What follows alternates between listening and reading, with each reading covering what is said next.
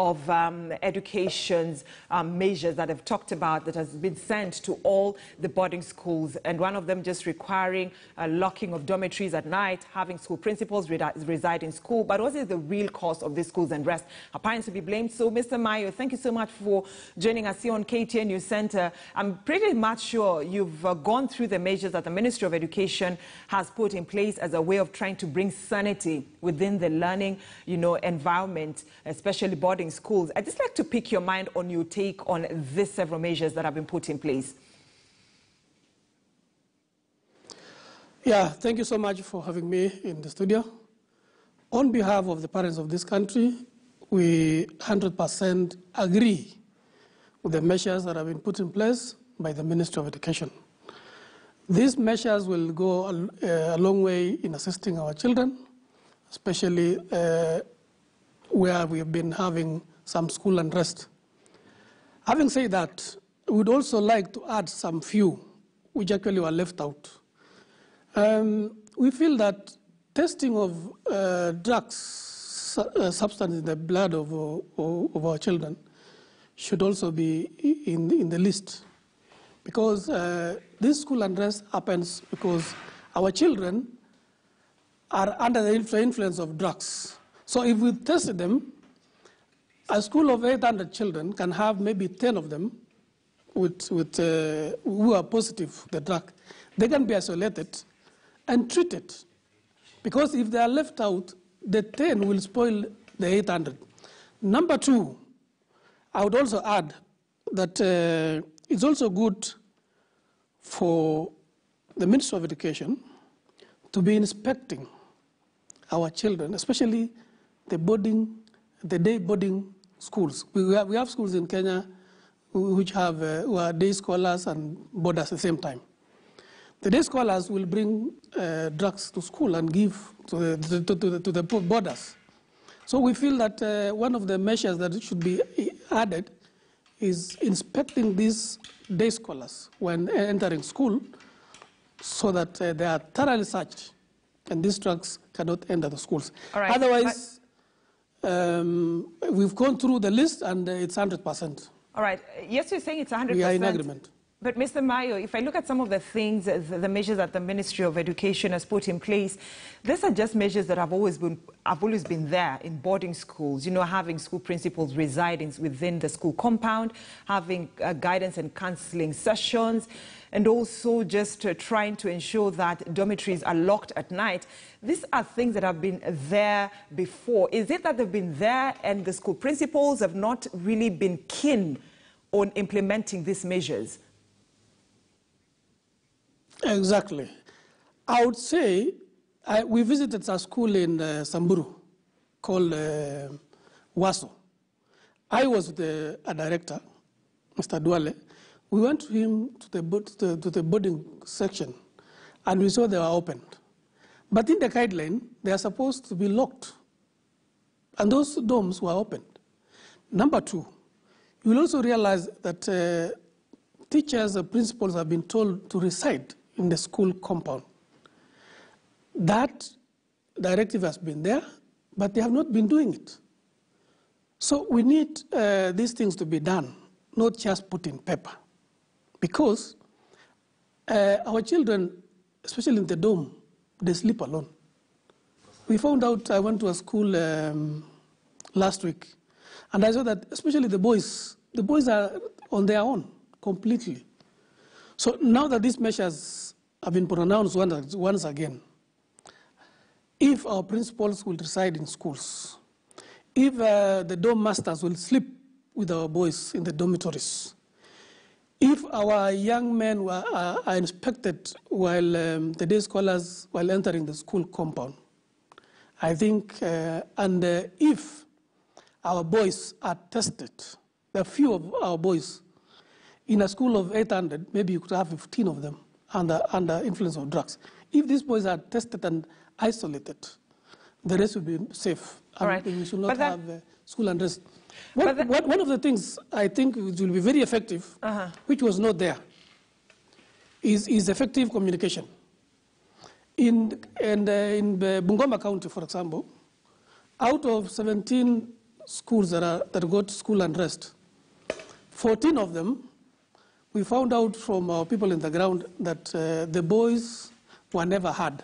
All right. They were complaining, and teachers never gave them audience. But then, Mr. Maiyo, when I look at one of the measures that the government through the Ministry of Education has put in place, and which might cause a bit of some tension in school and students feeling like they're sort of quote-unquote in a military sort of learning environment, is the measure that the government says that teachers on duty should actually watch the movements of all students, including when going to the laboratories, and it goes ahead and says that the male teachers need to keep a distance, especially male teachers who are working in the, institutions of learning that only has girls, like the girls' secondary schools.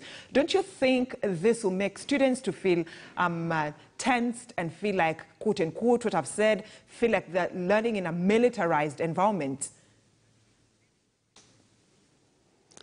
Through our experience, we found out that if our children are listened or they're involved in anything that is done in school, there will be some some positive changes. Especially if you look at what our boys and girls were asking for. They said instead of having entertainment during the day, they were used to having it during the night. Mm-hmm. And if this change was made without their involvement, they will automatically resist. And that's what happened. They resisted the changes of the institutions by saying that entertainment should be put forward to 2 instead of 7 in the evening. And this is what caused some school unrest. So effective communication, if our children are listened to, mm-hmm. and given some hearing, and they are totally involved in any changes in school, I don't think there will be any problem.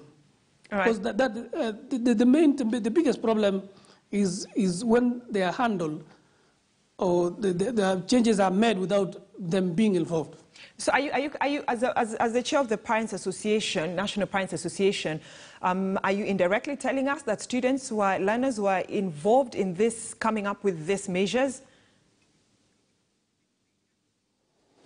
I don't think so, because these were measures they were supposed to be taken because the school unrest was escalating every now and then. Mm-hmm. And if something was not done, that has been done now by the Ministry of Education. Uh-huh. In fact, I should congratulate the Ministry of Education for being timely. Otherwise, it's us parents who will bear the burden. All right. Because after our children ban schools, we are supposed to, build up again those dormitories. All right. And do you think that parents are to be blamed for this indiscipline that's being witnessed, in schools right now? Because they were away for 10 months. And this is something that the CS for Education, Professor Magoha talked about.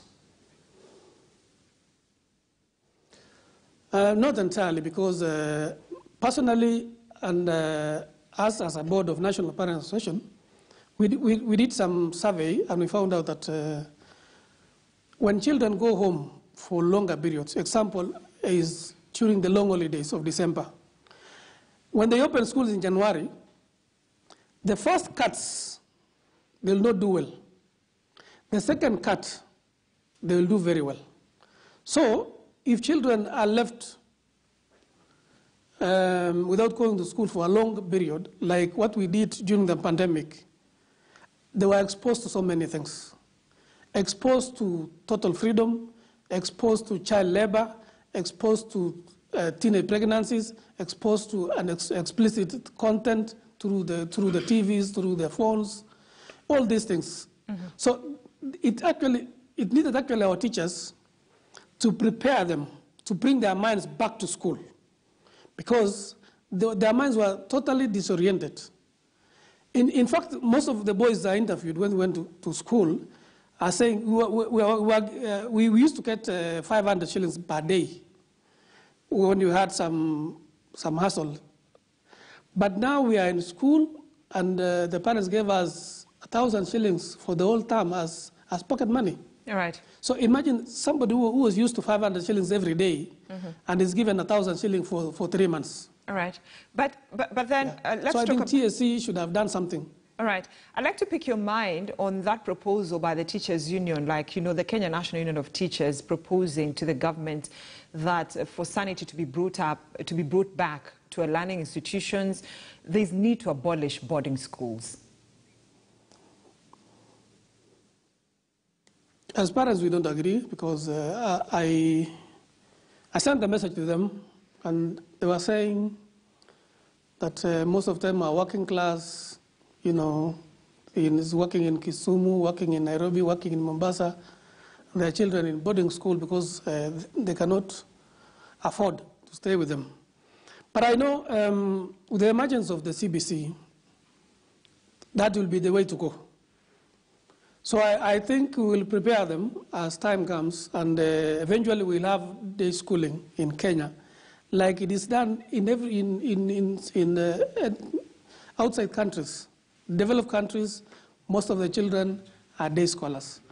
So I think for now, parents will have to be given time to prepare, because you cannot just do it just now. Yeah, because the reasons they gave is they don't trust the house up. If you leave your children with them, you know, they feel they are safer in boarding school. And but otherwise, I think going by the CPC spirit, we will have to go the day schooling way. All right. And do you agree with one of the measures that the Ministry of Education has put in place, and that is, you know, children who've been involved in school unrest, you know, or the ASANs, the record will be put down, and this will actually affect the future careers, because this means if the record is put down and good conduct is required by a potential employer, you will get a report of this is not a good person to employ, hence affecting the future career. Do you support that decision by the Ministry of Education? Our children actually don't understand it, because we interviewed some boys and they were telling us a certificate of good conduct. I just asked my dad to go and pick it for me. So from the point of view and from our way of finding facts on this, our children need a lot of sensitization. They don't really understand that DCI has brought some new facts that if you are prosecuted, your future will be affected, because a good food certificate of conduct will not be given to you. They don't really understand. All right. Because I interviewed about 8 boys. Only one of them said, we fear that it might affect. But 7 of them were saying, you know, we have, in Kenya, you know, it depends on who you know. Yeah. All right. So now the Ministry of Education has put down the rules and regulations on how schools will operate as a way of bringing sanity. Yes, we expect the Board of Management, together with the school principals of various schools, to have a sit-down by the 15th of this month to discuss on those measures, what they're going to do, and hence pass forth this to the county district education officers. But don't you think, or do you think there is need for the schools to have a sit-down with learners in boarding schools and explain to them these measures and the effect it will have on them, and also get the minds, rather the feedback of learners when it comes to these measures? Exactly. I'm in agreement with you. Because I said before, if our children are given information prior to something being done, I think there will be no commotion in schools. But if our teachers will do it without their knowledge, like changing entertainment time, changing preps time, changing their free games time or something like that, without good sensitization, there will be some resistance. So for this, I think it's also good for our children to be involved, to be given full information on the effects of the effects of a good school conduct certificate and the measures that have been brought by the Ministry of Education. I'm in agreement with that. All right, and as we bring this conversation to an end, Yes. Mr. Maiyo, years back, I think in 2014, when Dr. Fred Matiang'i, the current CS for Interior, was the Cabinet Secretary for Education, and the cases of school arson that were being reported during that examination period, one of the measures that he talked about and put forth and gave to the instructions given to the principals of high schools is that you should not admit any student who's being transferred from one school to another and has a case of indiscipline or has been involved in an arson. Don't you think that should have been the way to go this year instead of bringing now all these measures that have been put in place? Because some of these measures actually still exist. Not unless the government or the Ministry of Education opens schools that can correct the character of our children. If we don't have those kind of schools like other countries, it will be against the rights of a child to deny education, because under the Basic Education Act, under the 2010 Constitution, education is free and compulsory. And the children's rights, they have every right under our basic education and the Constitution 2010 to have that right of learning.